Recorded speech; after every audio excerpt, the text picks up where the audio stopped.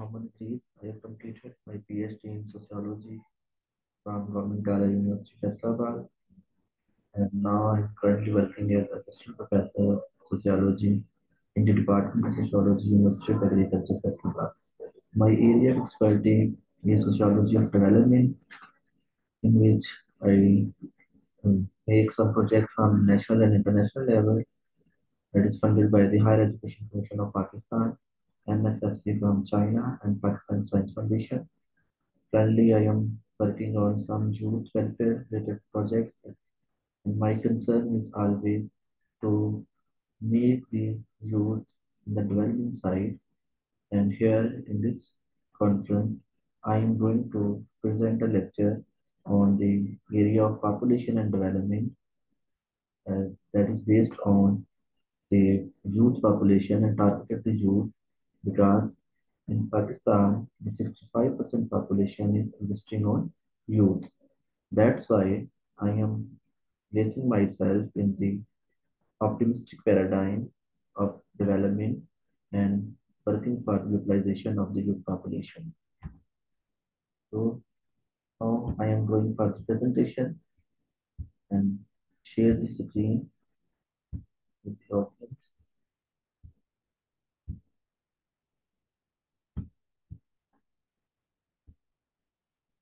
Yes, this is the my topic of debate today, utilization of demographic dividend, an optimistic source of socio-economic development in Punjab, Pakistan.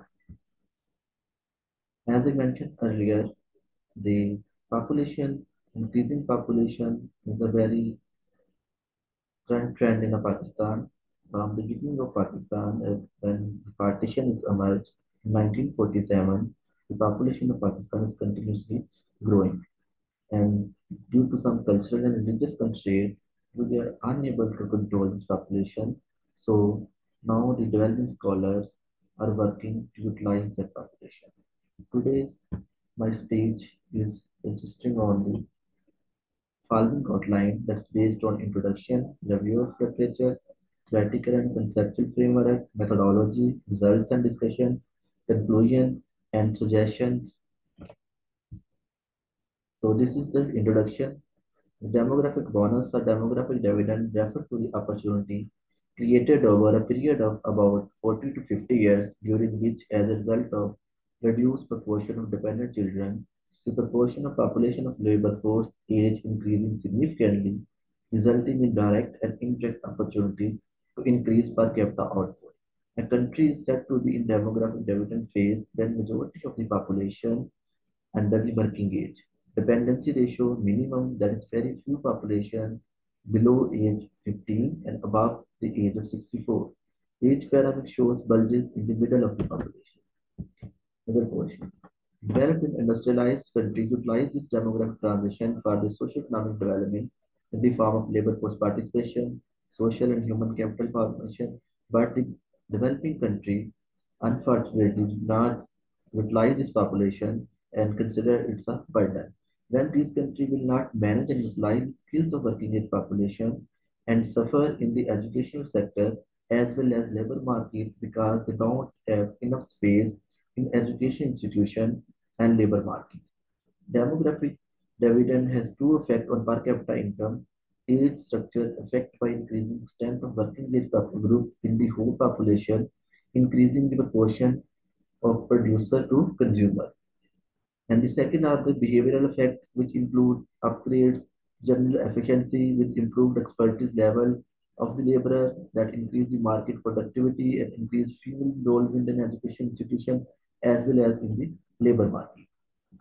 Demographic development occurs when a falling birth rate changes the age distribution so that fewer investments are needed to meet the needs of the youngest age group and resources are released for investment in economic development and family welfare. The demographic dividend can be reached through three indicators: the human capital, the labor supply and the labor force participation, and saving payoff. The human capital includes the less make the less economic ration, better health facility and education, and the labor force participation include the women job economy able to employ and more workers and saving personal saving fuel economy. Perspectives about demographic dividend. There are three proper perspectives existing in this population study, that is the pessimistic school, optimistic school, and the revisionist. The pessimistic school is based on the Malthus idea that considers the growing population is always dangerous for society, and if this unchecked, then the structure of the population will be disturbed. On the other hand, the optimistic school of thought rejects the dark sciences and the philosophy of Malthus and based on the proper utilization of the population. Optimists have emphasized that growing population is putting pressure on people to innovative and find the new ways to sustain themselves. And the third perspective, revisionist, which is believe that there is no concern of the population change, means the population is not affecting.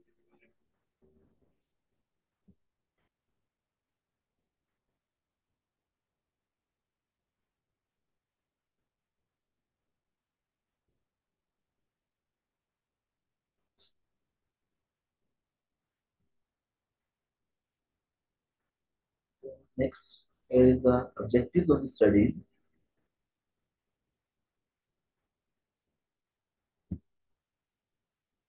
Objectives of study. The study overall objective is to harness demographic development and its implication for socio-economic development and suggest some barriers. The first objective, the specific objective, is to study the socio-economic and demographic characteristics of each corner, to probe the determinants of existing demographic development, to analyze the reasons that convert the working age population into burden, to check the effect of demographic development on socio-economic development, and then to recommend policy measure how a large proportion used for reconstruction and recycling of society. Taking the review of literature, in this chapter, researchers conduct different kinds of review from different countries based on some variable that is related to my study. Here is the first indicator of the background characteristics. Here, researchers study the different variable, family size, education, income, occupation, sex, and marital status from the different scholars' point of view about that, and they consider these had a strong effect on the growth of the population. Other than determinants of demographic dividend, here the researcher discussed the various components that are based on the increasing population. The main variable of the concern are the high fertility, falling birth rate, early marriages, improved health facility, use of contraceptive, low literacy rate, lack of awareness, cost of contraceptive, socio-cultural practices, and religious ideologies. These are the components that are based that are responsible for the increasing population and that convert the population into the dividend. This data is from Pakistan, India, China, Africa, Latin America, UAE, Canada, Australia, Uganda, Philippines, and Colombia. The same kind of the indicators are responsible there for the rate of growth population. Here, the other are the components that are using for the reaping the demographic dividend. The human capital development is the most important indicator because increasing child ratio is responsible to invest some more on the children. The entrepreneurship, this is another component. If there is a strong youth population, then society should focus on the entrepreneurship and increase employment, and that is has a strong positive effect on the development. And the labor force participation and LFP, FLFP, and labor empowerment are another indicator that is getting from the review from the US, Canada, Germany, India, China, Pakistan, Chad, Sudan, UAE, Syria, Brazil, and South Africa. And they are based on the work of various scholars and claim that labor force participation is an important for the development, particularly female involvement in labor is essential for development in the economic and social group. Socioeconomic development is the main dependent variable, and here are different kinds of variables that are affecting the socioeconomic development of society that include high working age, population, health condition, housing facility, human development index, HDI, food and nutrition, low crime rate, employment, high enrollment, population control, population welfare policy, education. These all are the indicators that determine the condition of a country. Next is the theoretical framework based on the Malthusian and Solow model described and analyzed population growth and its effect on economic growth in different ways. Malthus concerned with the interaction of population with naturally existing sources like land, food pattern, etc. On the other hand, Solow model focused on the relationship between population and money are capital. Model of Malthus explains the income level with respect to the population size, whereas Solow model tried to make association between population and income level. Malthus is considered population and income is the internal factor, while the Solow model income is considered income is the internal factor, but growth comprises of external factors.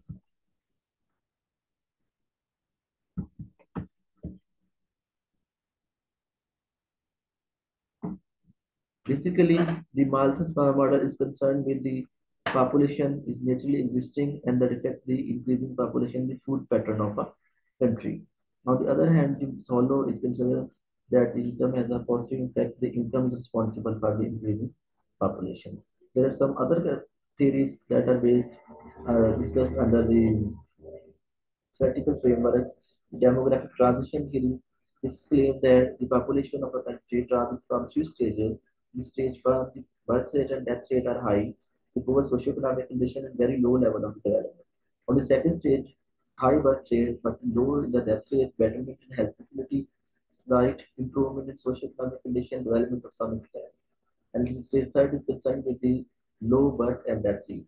In this study, the main concern is stage two because Pakistan is standing on the second stage where they control the birth of our society, death of society, but the birth rate is still high. That is responsible for creating youth bulge and the demographic dividend situation. Demographic change and response is based on the how when the population of the country is increased and what kind of effect are the change and response are faced in society. There are two kinds of response: the demographic response and the non-demographic response. In demographic response, the control of fertility rate and the postponed marriages. And the non-demographic response may include the second job, longer work, installation of resources. Here again, in the Pakistan society, the demographic response is very low due to the religious and cultural ideology pattern in the Pakistan society. So the focus of the study and the government is on the non-demographic response for the provision of more jobs. And the human capital theory, this is important with respect to the demographic dividend because in demographic dividend, the youth proportion is increased. Now the individual need more investment, more education training. When we provide more education and invest more on the child, then the knowledge and skills are improved, the productivity and efficiency of increase, and the earning increase that will lead toward the development. Sociological perspective about the phenomena. These are different theories that are discussing about the population, but as a sociologist, I am concerned with where the in which perspective we can place this idea. The optimistic point of view of utilization of population for socio-economic development comes under the head of the structure functionalism.